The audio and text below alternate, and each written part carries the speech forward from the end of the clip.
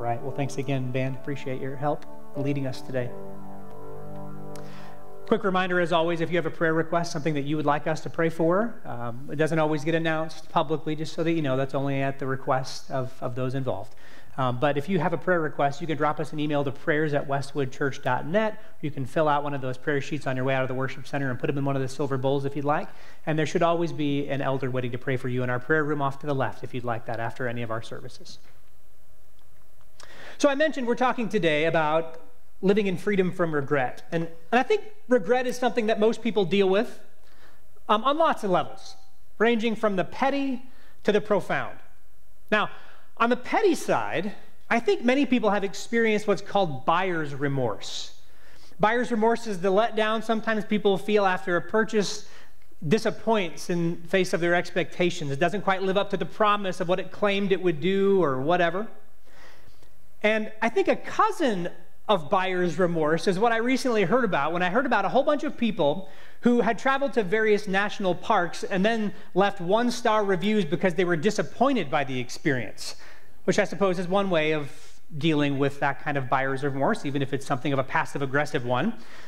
When people deal with the regret of having spent precious time and money going to a national park and it didn't live up to their expectations.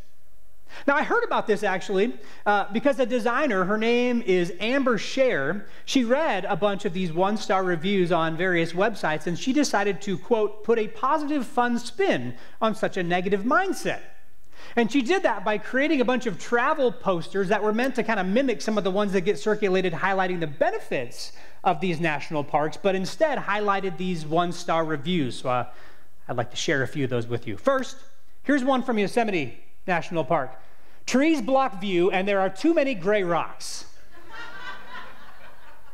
Trees and rocks at a national park. Okay.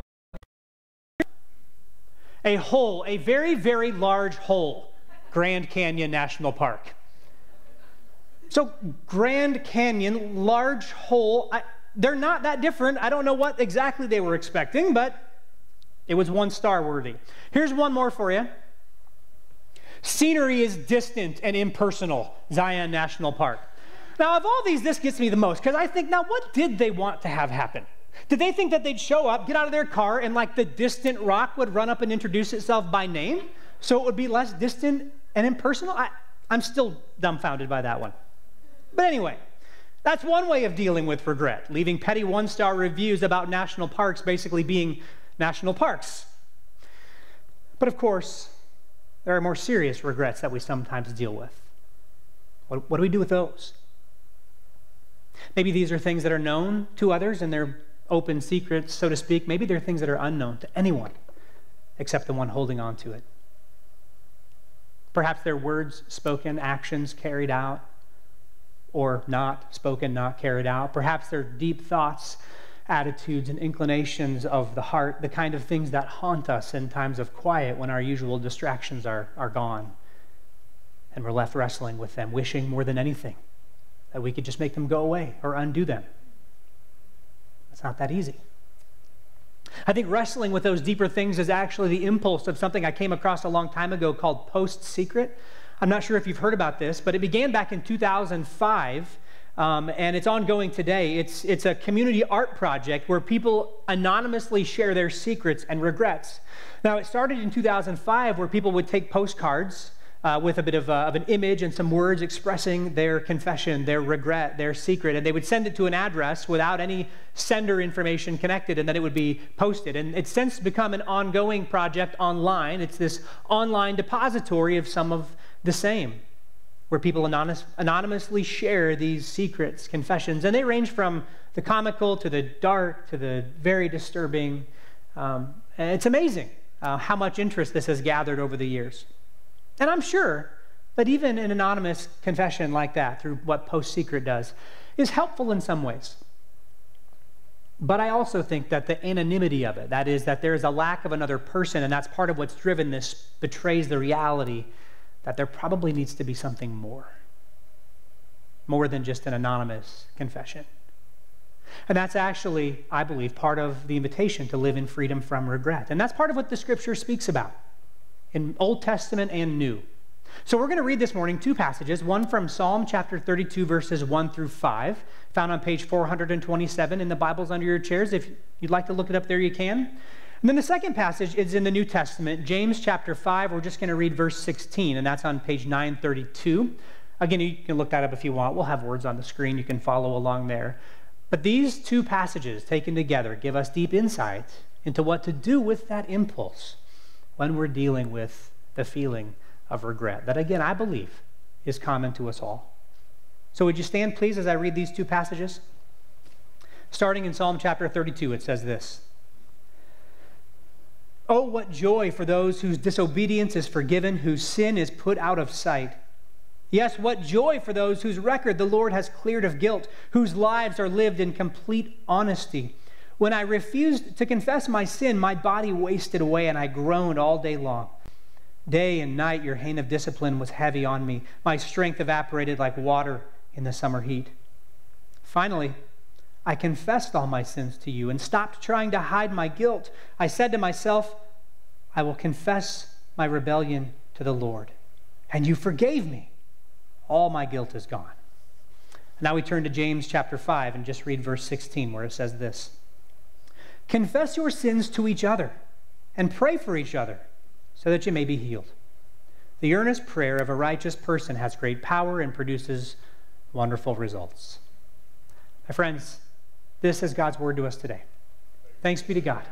God, we do thank you for your word, and as always, we ask that its power would be worked in us in whatever way you want, according to your gentle and good forming of your kind of life in us. May that be so today. Amen. Go ahead and have a seat.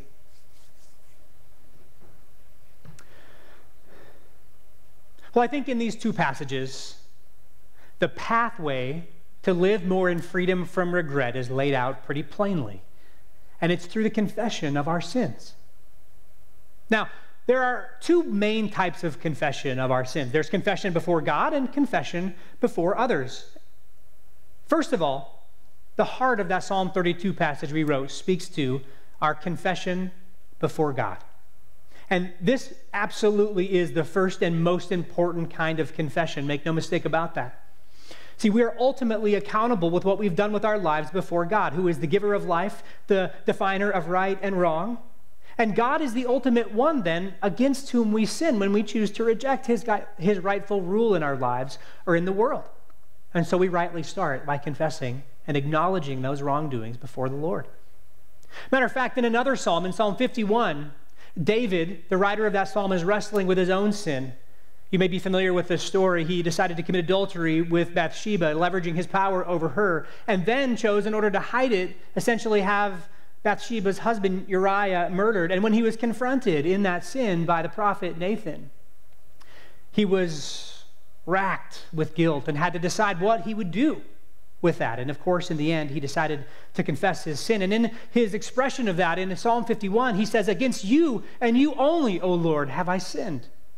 Now, obviously, that doesn't mean he didn't sin against those other people. Clearly he did. But the point is, he's saying, you, Lord, most of all, above all, are the one against whom these actions have been a transgression, have been a wrong.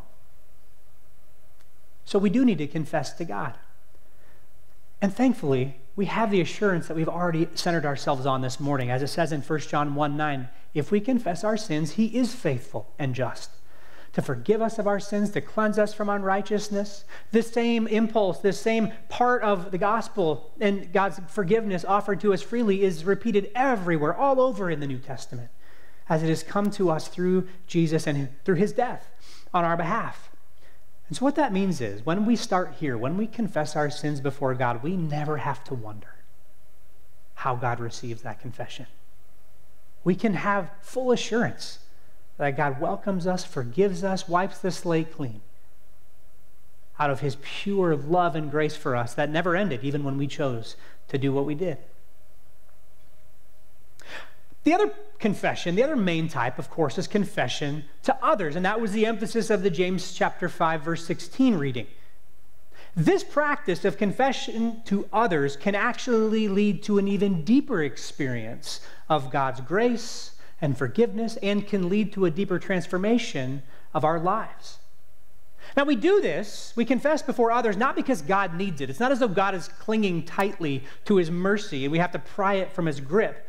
Again, the gospel makes it clear that's not the case at all. Instead, confession to others is actually for us and for those that we have wronged, in order to bring deeper healing and change in human relationships.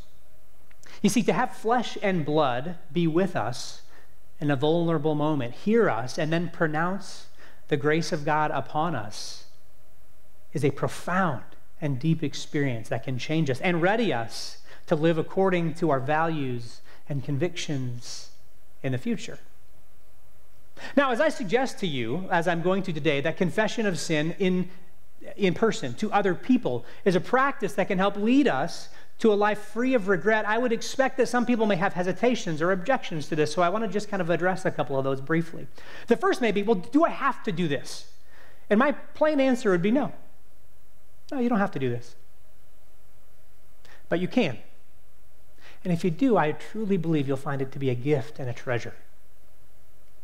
Even though it is true that some have twisted this practice of confessing our sins to other people into a way of creating it as like a manipulative prerequisite to God's forgiveness. Let's make clear, that is not what's going on here. God's forgiveness is offered freely. Confession to other people is not some way of dangling out as if a carrot in front of someone what is offered as a free gift by God himself. So do you have to do this? No, you don't. But you can. I think you'll find it's a good thing. It's a healing practice. Another hesitation might be this. Well, what if I'm afraid? That seems pretty scary. That seems like a lot of effort to put forward when it's not really needed between God and me. And I'd say, yeah, that's true. It can be actually kind of a scary experience, and it is a disruption of our usual pattern of things, but I would also say that that's actually part of its formative power. First of all, being met in our vulnerability with such grace as what this kind of practice is meant to embody can help form and shape us. And second, it does give us good reason to make good on our commitments, to live according to our values, according to what's right in the future when we may otherwise be tempted to think that the repercussions, it's not that big of a deal. I'll just kind of go with it. Another question might be, well, how do I even start? Like, how would I go about that? And that's what I'd like to share with you next. So I would say there are actually two subtypes of confession to other people. Two main types, God and others. Two subtypes of confession to other people. There's direct and indirect. Direct confession is when we go directly to the person that we have wronged, admitting, confessing, and acknowledging what we have done to be wrong. But sometimes that's actually not the best course of action, and there might be lots of reasons for that, and I won't take time to go into it now. But in those cases, confession to another person can still be a powerful part of experiencing the God's grace and being transformed. And in those cases, I would suggest that indirect confession is a way to go about that. This is having a person to whom you can go, not the one you've directly wronged, to confess out loud, to be completely honest with, so that they can then embody the grace of God and the truth of God for you. Now, in practical terms, this often takes the form of what's called an accountability partner, or perhaps a spiritual director, or something like that. In both of those subtypes, that is direct and indirect, I would say that the process basically goes like this. There's two parts of that. It's to prepare and then confess. So the prepare part of that starts with us and doing some self-examination, similar to what we did together a moment ago, but maybe on the more individual level, and asking the Holy Spirit, again, to shine its light into our hearts, revealing to us what we may need to confess. Now, this is not meant to be an exercise where we are writing or creating an exhaustive list of our sins. As a matter of fact, going that route, I can't help be reminded of what John, the writer of John's Gospel, said in John 21. It's a little bit different, but it's a parallel. He's nearing the end of his gospel, and he says, listen, these things Jesus did and said, and much more. Matter of fact, so many more that if I were to write them all down, the whole world wouldn't be big enough to contain all the books that would need to be written. At least for me, if I was going to make an exhaustive list of everything I have thought or done or said that was a sin, it'd be kind of like that. I'm not sure where I'd stop if that was my aim. And I'm being a little bit exaggerating, there, but not really. That would be a long process and really would kind of miss the point. The point is that we allow the Spirit to examine our hearts and then look for what surfaces as the most important issues that we need to confess to someone else. So to prepare, it means to begin by self-examination and allowing the Spirit to be a part of that process. And then allowing our perception of our actions to be changed so that we no longer see them from our standpoint, what we perhaps would have gained in a temporary and hollow way from that action or word or thought, but instead see them from the perspective of another and the way that those things have brought damage and harm. And then ultimately seeing them from God's perspective and seeing rightly for what they are. When we put ourselves up as if we were number one, as if we were the caller of all the shots, as if we were the one who was most important in the world. And what a really pretty twisted way of seeing things that is. Which then leads to the third part of preparing, which is to open ourselves to a new feeling about those actions, which is called contrition or godly sorrow. Now, this isn't shame-inducing like beating ourselves up. Instead, it's an appropriate sadness when we recognize the wrong that we've done. And that's actually a good thing because, again, that can lead to a transformed life, especially when paired with the next part, which is to confess. And this is a lot more simple, but whether it's direct or indirect confession, we specifically name inward and outward sins and then renew our commitment to walk in loving faithfulness to God and to others. And God willing, the point of all of that, to prepare and then confess, is to receive God's grace in a new, profound, and embodied kind of way. So that's something of the process, to prepare and then confess. Now, when it comes to direct confession, it's obvious who it is that we would go to. But what about indirect confession? Where would we go for that? And how? Well, that's what I want to share with you about next. See, I think once again, there are two parts. If we decide we think indirect confession is something that really we believe would help transform us, help us live in freedom from regret, experience God's grace, where would we go next? Now, I think first step is to make a plan, which means a few things. It means first identifying a trusted friend. I would bet that there is someone in your life, if you desire to go this route, whom you could go to and you could have this kind of a friendship with. I would encourage you first and foremost to pray and ask God to direct you to who that might be. And I would encourage you to look for a person who also is a follower of Jesus, who understands the grace and the mercy and the goodness of God through Christ, who is wise, who is grace-filled, and who is a truth teller. And when I say truth teller, I don't mean like a shame inducer, not someone who's going to hear your confession and say, boy, you are pretty messed up. Like, I knew it was bad, but that's really bad. No, we're talking about somebody who perhaps with curiosity and compassion can draw out what is true even in the face of our tendency towards self-deception. So a person like that. In fact, Henry Nouwen said this, I think is applicable to our situation. Henry Nouwen said, only in the context of grace can we face our sin. Only in the place of healing do we dare to show our wounds. And only with a single-minded attention to Christ can we give up our clinging fears and face our own true nature. So that's why I think if you're going to make a plan, it starts with identifying a trusted friend who is a follower of Christ, who is wise, who is grace-filled, and who is a truth teller. And after that, the simple next step is to make the request. Ask that person if they're willing to go on this kind of journey with you, to enter into maybe a different phase of friendship. And here's what I would guess, at least if what's true for me will be true for you. If you do that, what you will probably find is that that person would like that too. That person actually needs that too. And that the friendship will be deepened by having taken this kind of a risk and making this kind of a plan and a request.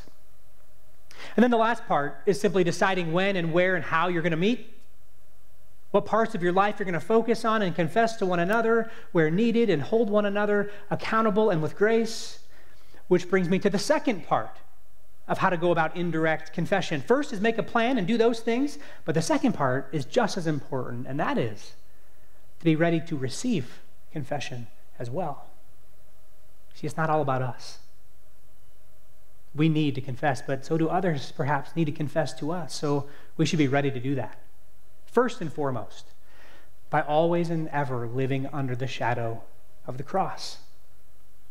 Recognizing our great need for forgiveness and the tendency of all humanity, including ourselves and others, towards twisting God's goodness to meet our own selfish needs in an incorrect way, in an illegitimate way.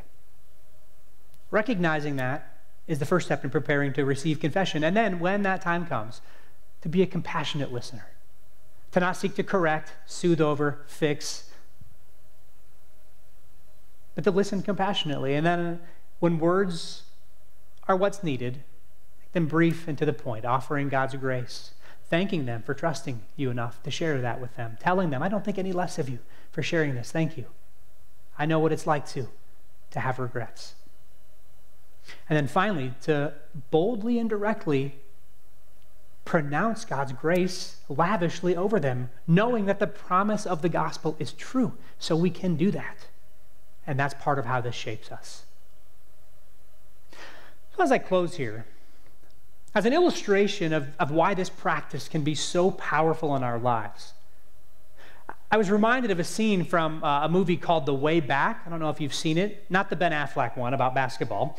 This is one inspired by a memoir written in 1956 called The Long Walk, which tells the tale of a former World War II Polish prisoner of war under the Soviets. And in the movie, it gets turned into a historical fictional character whose name is Janusz Wischek. Now, in the opening scene of the movie, as you see here, the wife of Janusz has been coerced and perhaps even tortured into a statement that condemned him, her husband. And so as a result of this, he goes to a Soviet labor camp and labors there for years in harsh conditions. And eventually, he and a few others actually end up escaping. And they decide that they're going to somehow find a way to make the long walk back home, or the way back. They're gonna find a way, and so it ends up being very complicated. They have to go way around various places and territories and through all kinds of terrain and such. And along the way, not everyone makes it. It's hard. Some people perish along the way, and so there's this one scene near the end of the movie where those who are left are wondering, frankly, whether they can go on, whether it's worth it to go on. Why would they go on? And a conversation unfolds between Janusz and another person there, and an answer to why he is going to keep going no matter what. Janusz speaks of his own wife, and he says this, you see, she'll never be able to forgive herself for what she's done. I don't know what they did to her, but I know she'll never be able to forgive herself. Only I can do that, and that's why I have to get back. That's a powerful illustration of the way that confession to others in such a way so that we receive the grace of God through others can do such good in our lives. See, regret is a powerful force in our life, but God's grace is more powerful still. So may we experience that grace more fully. May we be formed in freedom as we consider taking on this practice of confessing our sins to one another, praying for one another, that we may be healed and transformed. May that be so. Let's pray together. Gracious God, I thank you again for your good word to us, calling us out of darkness and into the light, calling us to confess our sins before you, and then even daring to wisely but boldly, with much fear and trembling perhaps, go before another and confess our sins there as well, that we might more fully experience your grace and forgiveness, that we may actually live in freedom from the crippling power of regret. May we be formed into such people who are both willing to offer that kind of a confession and also ready to receive it, knowing that each of us stands beneath the shadow of your cross where you have borne the weight of all of our sin and pronounced forgiveness and love over each one of us. No strings attached. Thank you for that gift.